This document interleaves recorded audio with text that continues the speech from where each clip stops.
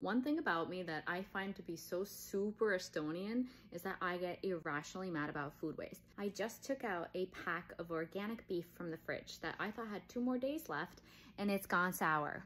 I spent $7 on this pack of beef that I now had to throw in the garbage. There are certain foods that you can't keep in the fridge for more than 5 days after you cook them.